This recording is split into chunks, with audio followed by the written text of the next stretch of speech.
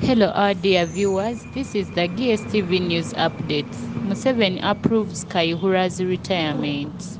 President Yoweri Museveni has finally approved 110 Uganda People's Defense officers to retire from service. Top on the list is former Inspector General of Police, General Kayihura.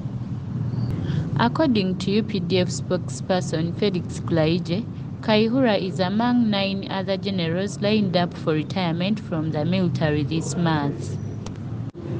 UPDF deputy spokesperson Colonel Akik said, "What I can confirm is that the general will be among the 10 generals to retire from the UPDF.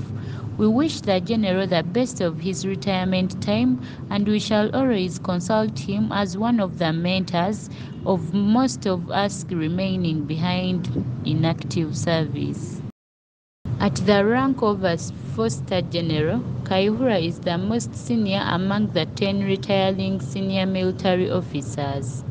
Other officers include Major Generals Waswa Mutesa and Joseph Arocha, who are 2 ranks below General Kayihura, while Brigadiers Stephen Oluka, Justin Atuoch, and others are 3 ranks below former IGP.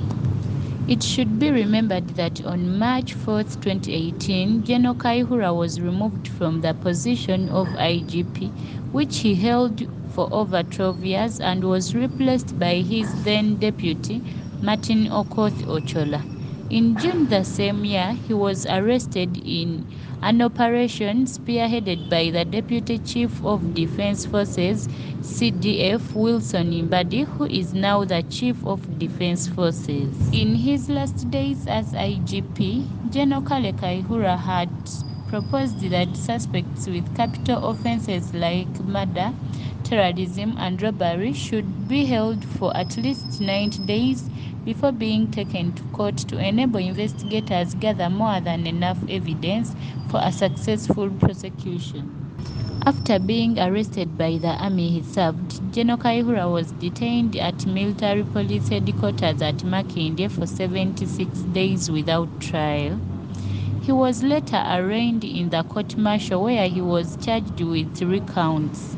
The first count was failure to protect war materials contrary to Section 122, Clause 1 of UPDF Act 2005. The particulars of this count indicated that between 2010 and 2018, Kayihura allowed the use of arms and ammunition by the unauthorized persons, including members of the Border 2010, headed by Abdallah Chitata, who was jailed before him.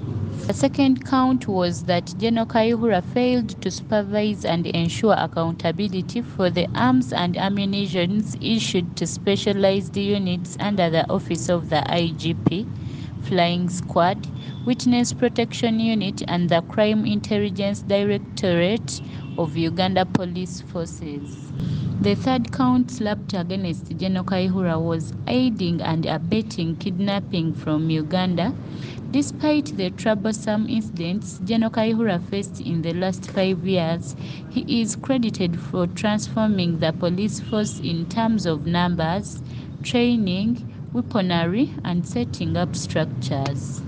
General Kayihura built several regional and district police offices, spearheaded the installation of CCTV cameras, and started the construction of police housing units. He encouraged, supported, and recruited young athletes into the police force, and they have won the country numerous Olympics and Commonwealth gold medals. If nothing changes, General Kayihura is set to retire a billionaire, since he will have to receive all 5 years' salary. Thank you for watching GSTV Africa. Don't forget to subscribe, like, share, and comment.